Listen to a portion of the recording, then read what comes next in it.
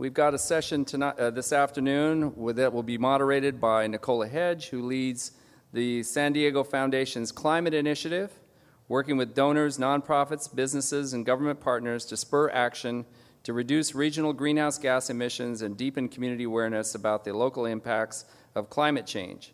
Nicola earned her master's degree from UCSD School of International Relations and Pacific Studies. Joining her on the panel this afternoon is Brendan Reed. He is the Environmental Resource Manager for the City of Chula Vista, where he's responsible for the development of energy and sustainability of initiatives. Brendan also represents Chula Vista on numerous regional and statewide working groups, including the San Diego Regional Climate Collaborative and the League of California Cities Environmental Quality Policy Committee. Also on the panel this afternoon is Robert Anderson. He is the Director of Resource Planning at San Diego Gas and Electric Company. He has held a range of positions involving power plant engineering, resource planning, strategic planning, and generation development. His group has been actively involved in implementing AB 32, California's greenhouse gas reduction law. And finally on the panel, we have Jonathan Parfray, who is the Executive Director of Climate Resolve, LA's premier climate change organization, where he created climate-smart schools to help school districts with Prop 39. Jonathan served as commissioner at the Los Angeles Department of Water and Power. He is a founder of the Los Angeles Regional Collaborative for Climate Action and Sustainability. And in 2011, he was appointed a senior fellow at USC Marshall School of Business. So please welcome all of our panelists to the stage this afternoon for our afternoon plenary session. Thank you. So we wanted to model this more as a conversation this afternoon, and we're going to pivot a little bit from a lot of what's been talked about so far around energy and energy efficiency, and really look more closely at this topic of resilience and adaptation in the energy sector and what that means for different constituents within the system. While there's, as was discussed earlier today, there's a very strong recognition of the very important role that local governments play in reducing emissions. There is mounting evidence, I'm sure many of you are aware, that climate change is going to impact our region in several ways, and is already today, as we can see from the current drought. We've had wildfires much earlier than of usual here in San Diego County. And we're now at a point where local governments are really trying to, in addition to look at reducing emissions, also look at how we can prepare for some of those changes coming down the pike. And while we know the energy sector and typically think of energy as one of the primary areas where we have contributions to climate change, the supply and demand infrastructure of our energy system is also vulnerable to climate change impacts, whether that's looking at warmer temperatures, less snowpack and runoff and rain, more extreme weather events, and sea level rise. And they all pose questions that we do need to start considering today, and many are starting to consider them. So we wanted to have a conversation here, and I'm delighted to have some other Southern California colleagues up here, as you heard from some of their positions and accolades. They come from local governments, from utilities, from community groups. And they are all active in thinking through how to marry this concept of mitigation and adaptation, and try to take steps today to see long-term resilience benefits and ensure that we have a robust energy system looking at from a variety of angles. So with that, I wanted to pose some questions to each of them. And we do have some time at the end for questions from the audience, so do keep thinking of your questions. And first, I wanted to start off with Rob at SDG&E. So as far as how utilities are thinking about climate change impacts and how they might concern the utility, and then also, how is the utility here at SDG&E thinking about adaptation in respect to perhaps your operations and relations with customers? I could say, gee, thanks for asking, but I think everyone probably knows this was slightly orchestrated. No. Actually, as I look at it, that adaptation for climate change from the utility standpoint, I kind of put things into two different buckets. One is what I would call kind of the internal SDG&E operations side. What things will SDG&E need to do differently within its own operations to adapt to climate change? And this may be everything from, changes in our portfolio to, do we need to design our infrastructure different and maintain and do our operations differently? So it's kind of the internal look. But at the same time, I think it's just important for the utility to be looking at what might its customers do differently in the future, and will we be ready to help our customers meet their needs? And this is around a lot of issues around as various customers look to, in essence, decarbonize their operations. Will they turn, to electrify things more? Will the transportation sector move more towards electric vehicles and things like that? So I think the utility's got to be looking at it both ways. Mm-hmm. And can you tell us a little bit, or give us some specific examples about how you might be thinking about this in the context of some of the upgrades to infrastructure that SDG&E is doing? One of the things that we're doing now, and specifically, and it kind of ties back a little bit, if any of you are from San Diego, this area, we had some pretty big wildfires in San Diego in 2003 and 2007. And with the discussion of climate change, with the potential for wildfires to even get greater over time, we took a really hard look at how we operated things and how we designed things given those wildfires. And since that time, we've really begun a whole process of hardening our transmission and distribution system, particularly in those areas that are most susceptible to wildfires. For us, it's mostly out in the East County, up in the mountains, in those areas. And we've taken... We've changed out about 1,600 poles from wood poles to steel poles. We've changed the spacing on some of our wires and gone with heavier conductors. What the spacing on the wire does is, depending on how strong the wind blows, if your spacing's farther apart, the wires are less likely to get close enough in order to spark.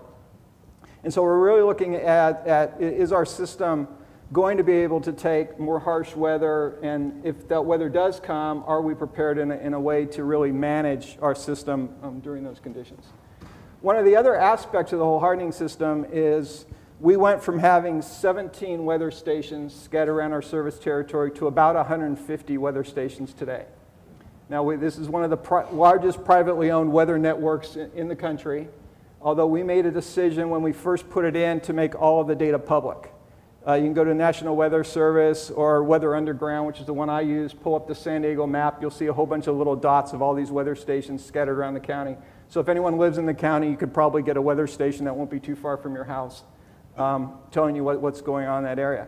And by using this weather data, we're now able to actually take that data, and every single morning we get a weather report, basically, for internal operations.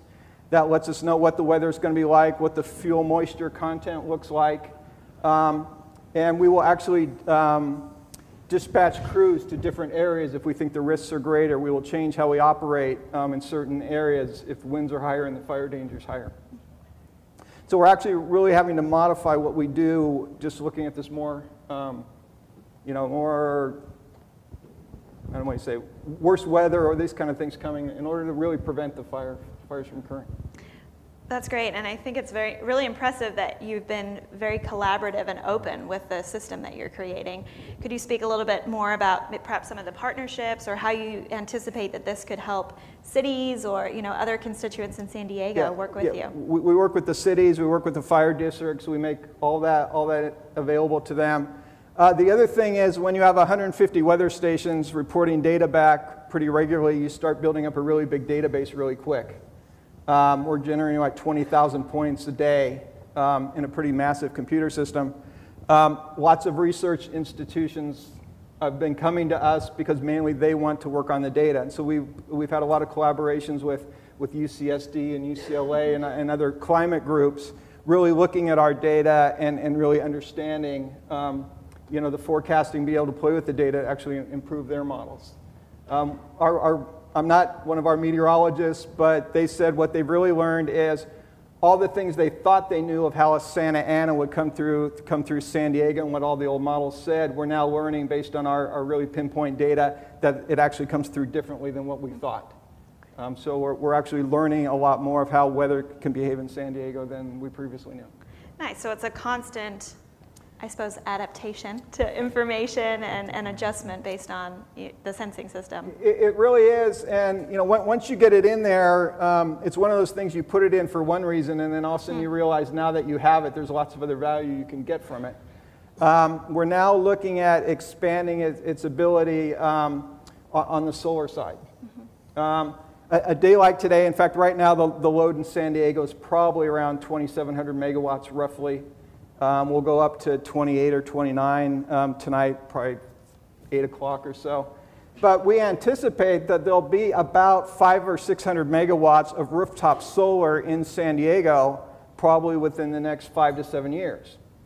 Well, if you've got 500 or 600 megawatts of rooftop solar generating on a system that may only be 2,500 megawatts, that means you've got about a fourth of your generation that's going to come up and go down depending on exactly what the weather's doing that day. And I live in Ocean Beach. I know there's a lot of mornings where the fog comes over and hangs on for a long time. And so they're actually working with a number of groups right now to be able to actually improve our ability to forecast how that solar will behave in every given day. So that way we know how to set up the rest of the system and whether the generation will be on in order to make up the difference between the solar and the loads. That's great. And you mentioned solar. I'm curious, with the uptake, the pretty impressive uptake of electric vehicles in the region, how does that contribute to grid reliability in this context as well? Could you speak a little bit to that? Electric vehicles is one of those issues where, as we kind of turn around, customers are going to begin to look through the utility system for new and different products. We've got about 8,500 electric vehicles in San Diego now that we take care of, that connect to our system. It's growing fairly rapidly. It grew 8% last month. That isn't happening every month, but we are seeing quite a growth in it. And one of the things that we've done, and we've been very aggressive on this, is coming up with a rate structure for electric vehicle owners that really encourages them to charge right now at night and during the low load time periods. If you get an electric vehicle, you can get a whole house TOU rate, which actually gives you a really low rate at night. And what we've found with the various rate structures is we've really been able to get about 90% of all electrical vehicle charging to be occurring during the lowest load times of the day. In the lowest load times are when power is the cheapest, when we don't need to build any new infrastructure to serve it. So it, in essence, improves the overall loading on the system, makes the system run more efficiently, and that helps keep the costs to everyone. So it's really, as we see electric vehicles coming on and other things that customers may turn to, can we provide the right signals or the right products out there in order to get that charging to occur at the time that it's most economical or best for the system to have it occur. I had one other thing on that. One of the things that we have found is where we've done the time of use rates, we've gone getting about 90% of it charging off-peak. We've studied some other cities that didn't do it, and they got like 80 or 90% charging at the time of peak. We have seen one thing that's a little, I don't want to say disturbing right now, but we're trying to sort it out, is some of the worst on-peak charging actually occurs for people who have rooftop solar. It's because they put the solar on. If they size their solar to charge their car, as far as they're concerned, they don't care where we charge it. So we've got to watch, there are interactions that you really don't expect to occur that we're trying to sort out. Right. No, I think that's the impressive thing with all the data that we have, that we can be so in tune with the system. I heard about, there was a curious person who would come to the San Diego Zoo where there's those free electric chargers and come at 2 a.m. to charge their car. So with data, you can find out all these quirks and interesting things that are going on. So I wanted to pivot a little bit to Brendan, who I know the City of Chula Vista works really closely with SDG&E in many different ways, but I have to say the City of Chula Vista has been such a great thought leader on climate issues in general, but also on this issue of kind of resilience and preparedness, and you've done some really impressive, very tangible, what I think are low-cost, practical things in the city to really figure out what you can take action on now. So Brendan, I was curious, if you could talk a little bit from the local government perspective about how a local government can promote kind of resilience in energy infrastructure and energy management. You may or may not have heard that I was going to ask that question. It's amazing. I have just some notes right here to answer that. But I guess first is sort of describing energy resilience, because or the two sides of it, because there's the energy supply side, and that's kind of the infrastructure that SDG&E really manages. And then there's the energy demand side, the existing stress on the infrastructure already. So I wanted to just point that out.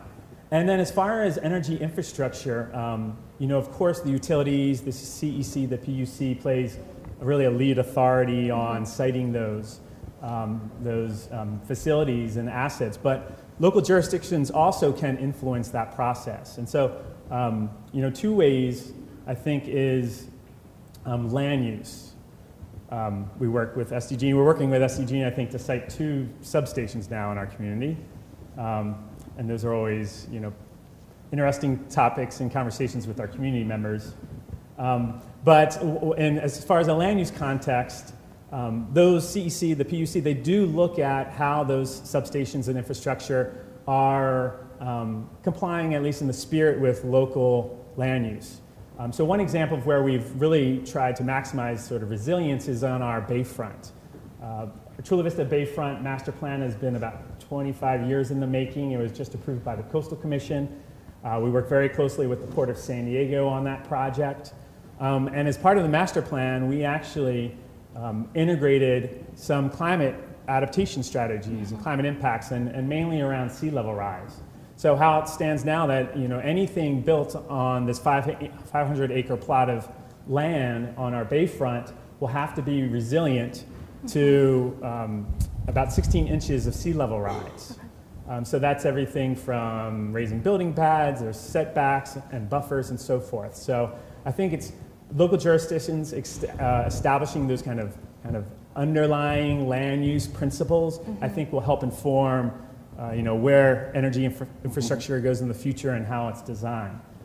The other side of what I think we have a great nexus with resilience is our hazard mitigation plans. And this is something that in our area really just, we're getting back into the cycle. It's every 5 years. Jurisdictions actually work together, usually throughout a county, and it's usually your fire department or public safety department, and they're identifying man-made and natural hazards that can occur. So that's tsunamis, earthquakes, to a plane crash. It's really everything. So in that process, we include our energy infrastructure as sort of critical community facilities. Okay. So when we're looking at all those potential hazards or disaster areas, we're also looking at, well, what is the energy infrastructure there, and how can we make sure that hazard is impacted or mitigated, excuse me. And then for actually this go-around, we're going to be hopefully integrating some climate change perspectives into that hazard mitigation plan. So I think that's a really great opportunity for local jurisdictions to kind of influence resilient energy infrastructure. That's great. I think it goes with that real concept that the future is not going to be like the past. I mean, we can't always just assume we can use the same historical information for our planning. We really need to start taking what is a wealth of information that we have, especially here in the region and in California around climate change. You mentioned a couple of plans, but I do know the city of Chula Vista has been a leader. You've had a climate action plan for many years. You're updating it, as I understand, and I was wondering if you could speak a little bit about some of the other measures that you have, tangible kind of adaptation measures in the plan, and then also I understand there's a local energy assurance plan. So if you could speak to those a little bit. Well, back in 2010, we started the process of updating our climate action plan, which had been around for a while, and like many plans focused on mitigation or reducing greenhouse gas emissions.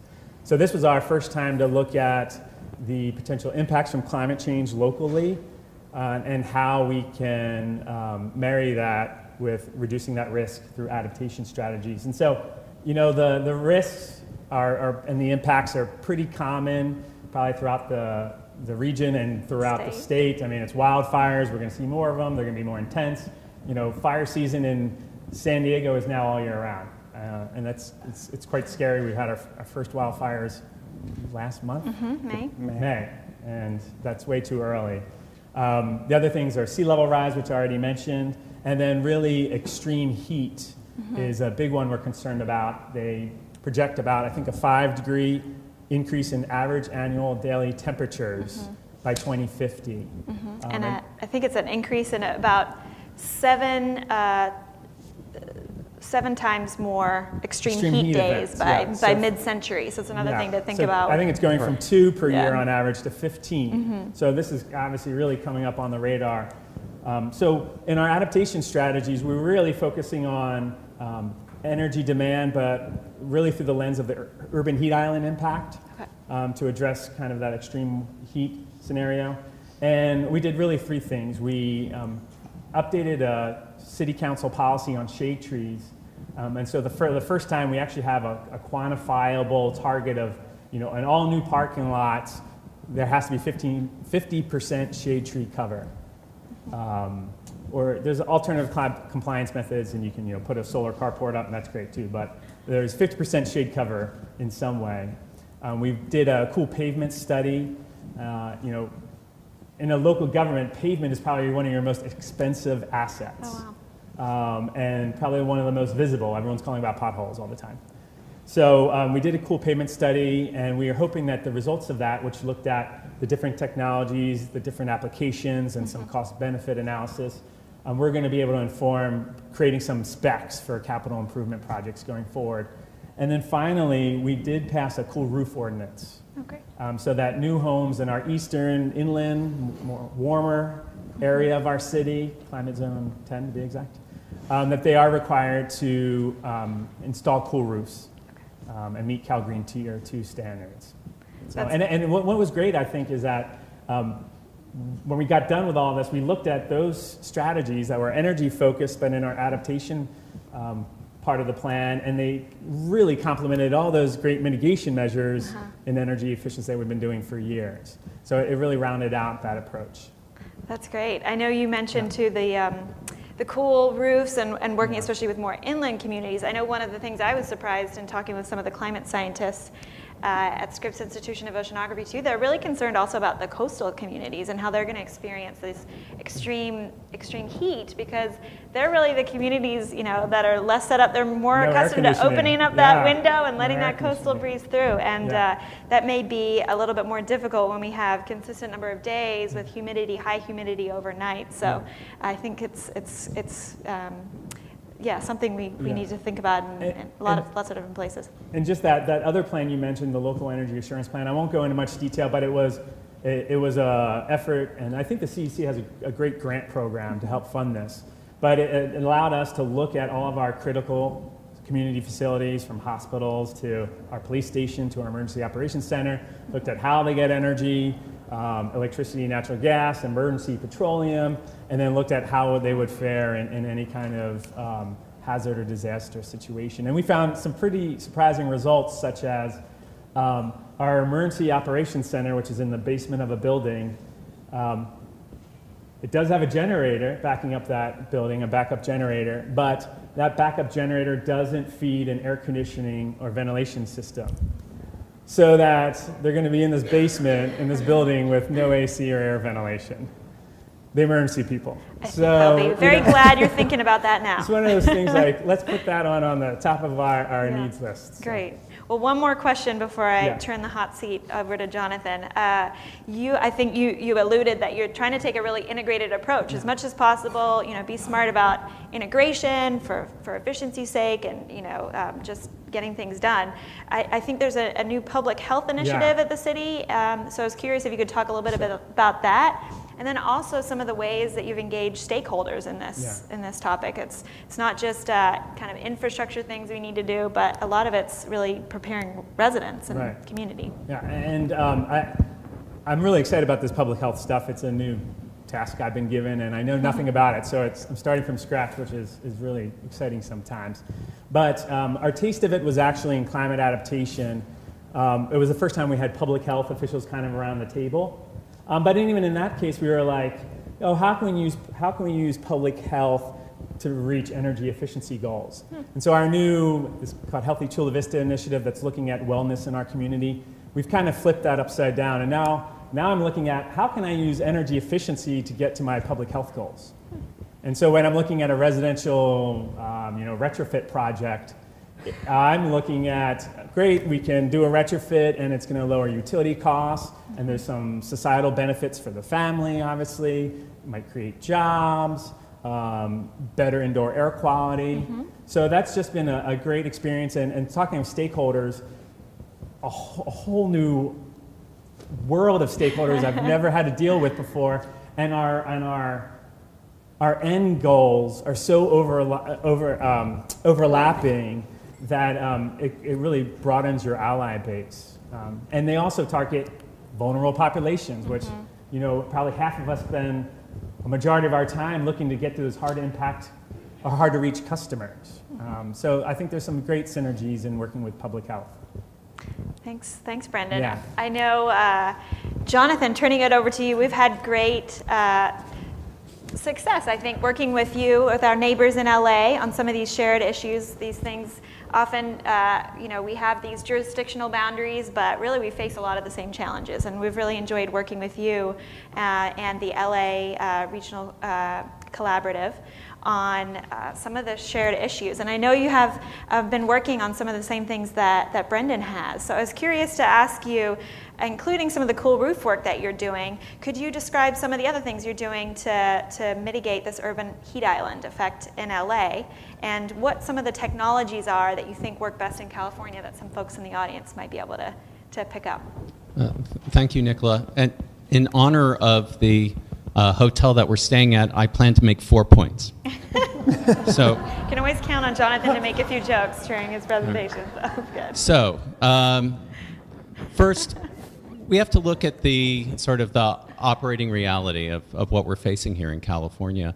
And in Los Angeles, researchers at UCLA have been performing some really amazing downscale studies of multiple global climate models. And what they've found is very, very sobering. They're looking at the mid-century epoch from 2040 to 2060, where depending on whether you're located near the coast or further inland, it'll be somewhere between 3.5 to 6 degree temperature increase in the greater LA area. And then if you look at it through the other sort of screen, you can see it that we're going to have at least tripling of the extreme heat days. And we have some areas that already have, a month or two of extreme heat in the LA area. And so we're looking at many months of extreme heat by mid-century. And just the energy loads that are going to be required, the Lawrence Berkeley National Labs did a study for SEEC looking at what climate change will mean in terms of just energy demand. And they were looking towards the end of century, and somewhere close to 40% additional energy is going to be required by end of century just to deal with climate change. So the questions of trying to find the nexus between adaptation and mitigation is really incredibly important. And our organization was driven by trying to come up with these common solutions. And we also believe that climate messaging is very important. The way it's currently messaged by Mr. Gore, Mr. McKibben, it's a scary global story. And it's so scary that most people just shut down and they don't want to deal with it. But by making climate change exquisitely local, talking about what happens in your front yard, and then providing answers for people, actions they can take at the local level, it then becomes an empowering experience that they can actually deal with this terrible question and be effective. And so the campaign that we elected was having to do with cool roofs. And so we were able to work with the city's building and safety department, and we came up with a plan to implement an ordinance mandating that all new rooftops have to be made out of high albedo material, and also all retrofitted rooftops also. So as of July 1st, it's the law in America's second largest city that every new rooftop has to be a cool roof. Now, there are some, if you please come to our afternoon session, you will learn in exquisite detail how you can actually implement this within your own city. And we'll have representatives from both CEC and Southern California Edison. And one of the advantages also of a cool roof is that not only does it drive down energy costs for the customer, not only does it help the state meet its AB 2021 mandates of 10% reduced energy use by 2020, not only does it actually provide a nicer environment for people who are living there. Anecdotally, we're hearing this very, very powerfully. But it provides immediate feedback. It's not something in the future that people will see the benefit of. They'll experience it immediately. And another is during heat waves, you have then a passive technology that could potentially save lives. And also during heat events, one of the great advantages of a cool roof is that it keeps the distribution grid in better shape. There's less demand on it. So altogether, we think this is sort of a no-brainer for California to participate in. And so we also decided to investigate how we could expand that to cool pavement as well.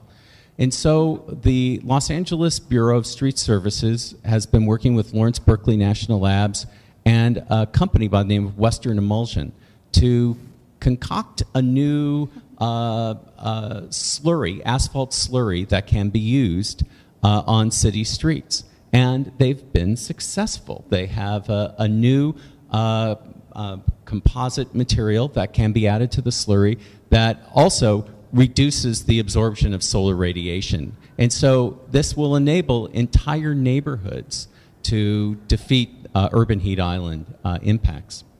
And to try to have a more integrated vision, in Los Angeles, we formed something called Streets for the Future. And it's a coalition of mostly NGOs to put forward an integrated vision of how to deal with the many environmental services that streets perform. And so we have, as part of this effort, not only an effort to cool down our streets by changing the cocktail in the slurry, but also to have a vision on complete streets and to have a vision also on green streets and capturing stormwater when it rains. And that is the segue to the last area, which is the water energy nexus. And this is very important, as CEC studies have shown that 19% of energy use in the state of California has a nexus with water. About 10% of that is heating and cooling water, but that leaves about another 10% for the pumping, the distribution, the treatment of water. And so the reduction of water through conservation, through recycling of water, and through stormwater capture, all of that together will reduce the demands on importation of water. And this also comes back to resiliency, because as the climate scientists tell us, there is going to be tremendous impacts on the snowpack in both the Sierra Nevada as well as in the Rocky Mountains. And because of that, the imported water, because there'll be the shifting seasonality of the snowpack, the imported water will actually be at greater risk to be delivered and more precious than the water that we can generate on our own. And so the more that we can be not fully self-reliant, but have that redundancy of local supply, will very much add to our resiliency. So those things together, we think, are some strategies that we can do here in California. Again, cool roofs, cool pavement, and local water measures, I think, are good strategies. What we found interesting, and this was discovered by a climate scientist out of the University of Miami, in that cool surfaces actually do a better job in protecting public health than even planting trees. That trees add a certain degree of humidity into a certain area, and that adds certain public health concerns. So we think that the right way to go is to have high albedo materials as much as possible. That's great. Thank you, Jonathan. I find one of the most interesting things working on this topic is I mean, there's so many different issues that you get into, and I had no idea I was going to get to talk about slurry today. So I appreciate you bringing that up. Cocktails of slurry, exactly, even better. I just want to also pause and say congratulations on the work that you've done in LA around the cool roofs. I think that's really exciting, and we'll look forward to see how that's implemented and continue to get some lessons learned from you down here. And thank you for giving us a little bit of a teaser for your panel later on, if folks want to hear more. Just one last thing before get some maybe closing ideas from the two of you also, since you've heard from the others. Did you find any unexpected or unusual things that you didn't anticipate in doing some of this research and to try to figure out what were the best strategies? Well, I'll take that on. You know, one of the things that I was absolutely shocked to discover is the absence of free accessible water to many people in the urban environment. And when's the last time you went to a park and there was a working drinking fountain? It's pretty damn rare. And some of you are from cities and you're thinking, oh God, you know, how are my drinking fountains? They're working in my parks. But I can assure you, in the city of Los Angeles, I think only about 30% of the water fountains actually operate. And so when it comes to extreme heat events, and for school children right now, a lot of the water fountains aren't working at their schools, a very simple adaptation measure can just be fixing the damn water fountains. Public health benefits. There you go. You heard it first from Jonathan Parfrey. Brendan or Rob, any thoughts to reflect now that you've heard from the others before we open up for some comments? Well, I'll just give, I know Nicola is much too humble to bring up the great work that herself and the San Diego Foundation have done on this topic. So they had a report back in 2008. 2008, sorry, that was a regional wake-up call on climate change. Literally, this informed 100% of the city of Chula Vista's climate adaptation work. Amazing. And they followed up with an even more amazing document. I think this one's called 2050 is Calling. Yes. But they've been able to pull together community leaders from across the board, from the executive director of the Regional Chamber of Commerce and former mayor, to the American Red Cross director, to the Water Authority. And it just really highlights, of course, the science and the downscaled projections of climate change, but also it just gives an inspiring story of this is not a political issue. This is, in San Diego, quality of life is our most important thing in the world, and that's what this really report strives to do. And I just, you know, I've in my position, and the city of Chula Vista has greatly benefited from these type of sort of third-party, this type of third-party work. So thank you, and you should definitely check it out. Well, thank you, Brendan. That was not part of the script here, so thank you for that pleasant surprise. But I do want to say that we did work really hard and give credit to some of our collaborators. It was done through a partnership called Climate Education Partners, and that's a consortium of groups with leadership from the University of San Diego. And we tried to take some of the tips from Jonathan, some of the things that they've done in LA with Sea Change LA, really, again, to make this not just doom and gloom and these impacts that we're coming to bear, but also, you know, pair it with practical things that leaders are doing and really try to stoke this community that is concerned, because through all our polling and interviews with leaders, we do know there's a lot of concern. It's really now just about getting down into the specifics like you're all doing and figuring out, okay, what's actually the question or the tool or the measurement or the, you know, the capital improvement that I actually have to change. So with that, I want to see if we've got some really challenging questions from. Okay, Demetri McBride, County of Santa Clara. On the new slurry, the new composition, did you include a study that might have gone through an explanation of or testing of everything, including whether the new slurry has VOCs, you know, emissions or anything of that nature? My understanding is that they did not test it for VOCs, but what they did test it for was some of the other, you know, standards associated with streets. So its durability, you know, skid resistance, et cetera, and it passed all of those with flying colors. In fact, the company is now telling us that their probably going to be recommending this same slurry mix in most of their other jobs, because they're finding that it's actually lasting longer because there's less degradation from the solar radiation. Do you know if there will be a test on VOCs? I mean, I'm thinking about it from my own county, but we would be very interested to know whether there's any interaction. I'll get an answer for you. Thank you. Jim Dewey, City of Santa Barbara, and this question is for Robert.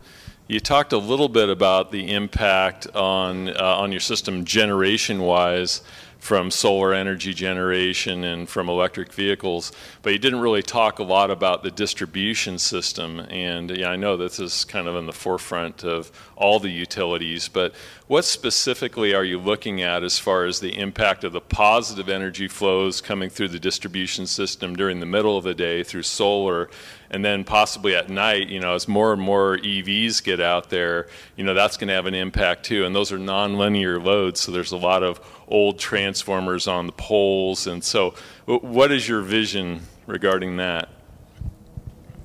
Yeah, I'm not the distribution planner, and for that reason I'm glad I'm not. No, we are seeing a number of things. One is the PV on the rooftop. Folks are doing it during the day. They're generating excess during the night. They're taking off the grid, and we are seeing some voltage issues out there.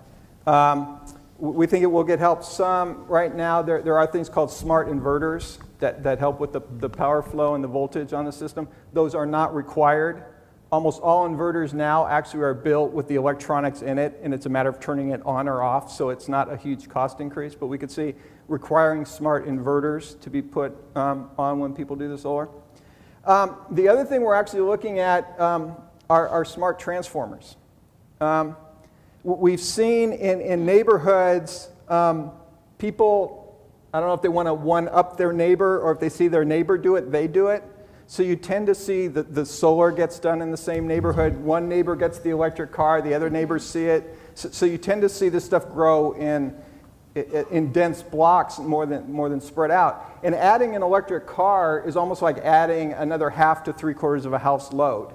And so if you're serving a group and all of a sudden you got 4 or 5 electric cars, it's like someone just stuck another 3 or 4 houses onto that same circuit. So we've been working with a company to allow through the smart meter technology, you come in, you plug in your electric vehicle, and the main transformer on the street will decide literally, okay, we're going to charge this car for a while. When its demand go down, then we'll start charging this car. So I think there's going to be a lot coming just from overall technology to really working on how to manage this. Another one that I've used in some talks describing to people, and it's kind of under the general theme of the future will not at all be the same as the past, is with solar getting so cheap, one of the best times to use electricity may be in the middle of the day, okay? And as the utility for the last 60 years, we've been telling everyone on that hot summer afternoon, turn your air conditioner down, do all that stuff to reduce demand. If solar really grows the way we think it is, we might be telling everyone in the middle of the day, turn your air conditioner on as high as you can, cool your house off as much as you can, so when you come home at 5 or 6, which is now going to be the time that's going to drive new investment because all the solar is going to be gone, your house is pre-cooled and we won't see that evening peak of everyone getting home from work and then turning their air conditioner on. So I think people just need to be really open to realizing that all the things you used to think were the right way to do it in the past may not be the right way in the future. I had a question. Aaron Clem with the City of Huntington Beach. Brendan Chula Vista did a energy assurance plan. Have you identified any funding sources for hardening city facilities? I would say that we're in the process of doing that now. Like in typical city fashion, someone else actually did this plan and then it never left their purview. So I mentioned the multi-jurisdictional hazard mitigation plan, and that's updated every 5 years. That's much more of a living document. So this time around, we're actually going to, in that, call out most of the recommendations that were in our LEAP plan, and we hope that that'll help, because public safety is king in a local government. Hopefully that will drive some action on the LEAP. Greg Galvin, City of Santa Cruz. I'm probably more directed to Mr. Anderson. Correct me if I'm wrong, but the average age of the grid in this state is about 50 years. And that being said, we keep adding more and more solar, and you're creating these little distribution plants all throughout the state that are unregulated and non-ISO monitored. And are you considering what effect that could have on your grid when you have all those generation plants dumping more electrons on wires that weren't intended for it? Yes, and I think you hit on another point. If I can weasel in a point I had onto that and then come back to it, is in the utility business and in cities, we all tend to deal with long-lived assets. Okay, there's an earlier comment about re-roofing. You know, if someone's going to re-roof now and you don't set up a standard now, you've probably got 20 to 30 years before you're going to be able to impact that roof again in the future. So a lot of these things, if we are going to make progress on them, if we think, oh, well, we don't need to deal with that for another 10 or 15 years, you may have lost a lot of opportunity to deal with things that you won't be able to then deal with another 10 or 20 years after that. On the solar and the distribution system, and what we're really trying to now start to look at is make my job a lot more complicated, because I used to be able to do one resource plan for all of San Diego, and now we may be literally doing a resource plan per circuit.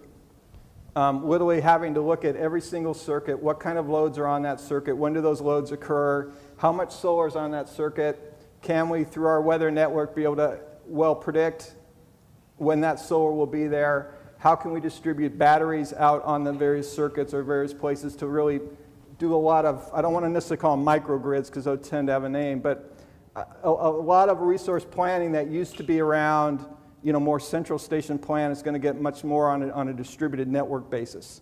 And what we really hope to do is be able, by doing that, to actually reduce the need to do additional distribution and transmission investment rather than having it create the need to do more. What is the cost difference between regular and this new concoction? It's slightly more expensive, but my understanding is that when you take the full life of the slurry seal, it's actually less expensive once it's amortized out. SDG&E is kind of leading the way in California with extended summer on-peak hours. And I was interested to know, building on your comment about, you know, people turning on their air conditioners in the afternoon, are you seeing any impacts with system-wide demand and like when streetlights come on? A graph, if you want to, you know, like Google something, if you Google the ISO duct chart, which may sound like a strange name, but what it really is they've taken the load, and this happens to be on a spring day, of what the electrical looks like and subtracted off of it basically all the must-take renewable power. And what you see is loads start to come up in the morning, and then the net load drops way down in the middle of the day, then it ramps up really late at night, and then it starts to go down again because during the middle of the day you get all that solar power coming on your system. So that's really the thing we need to integrate for. And thus, one of the bigger issues is really becoming the nighttime load more than the afternoon load. And thus, the time of use period changed to try to get also decreases in that night load. Because we don't really want to be building resources just in order, because we've got to ramp up extremely from the middle of the day to a load at night. If we can help shave that load at night, we can also, you know, reduce our costs and be able to keep rates lower. Great. Well, with that, any final comments from the panel? Jonathan? Well, I want to ask Mr. Anderson a question. So when it comes to energy storage, has SDG&E considered taking some of the projected excess renewables, midday renewables, and perhaps hydrolyzing water, creating hydrogen, and then saving it to run through a fuel cell later in the day? And so you have that sort of form of energy storage, but through an existing system that we're already familiar with. Yeah, you know, where storage goes and which storage becomes, you know, the best in the future, I think it's going to change over time. We've got a goal from the Public Utilities Commission to do about, I should know the number off, about 150, 160 megawatts of storage, but that's going to be more of the smaller battery storage. If you're really looking at this big issue of moving lots of solar from the middle of the day to the evening, you need something else, like the pump hydro kind of thing where you can take massive amounts of energy and store it. Hydrogen, we've had a group looking at hydrogen. It's still very, very energy intensive, to generate the hydrogen. We also heard that there's still kind of a battle amongst the car makers, whether they think the electric car is going to be the way to go or the hydrogen car is going to be the way to go. So I think we're just going to kind of have to watch and see how these various technologies play out and which becomes most cost effective. But I just want to pause really quickly and thank our amazing panelists for taking time and presenting on this issue.